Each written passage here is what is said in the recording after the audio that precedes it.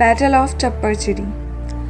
The Battle of Chappar Chiri was fought in the year 1710 between Baba Band Bahadur and the Mughal forces led by Wazir Khan. The Mughal army and the Sikh forces met on the outskirts of Chiri near the hamlet near Chappar Chiri. The war was fought valiantly, which led to a decisive victory of Sikh forces and the killing of Wazir Khan. This battle was the first stone which laid to the foundation of Sikh Raj in this region.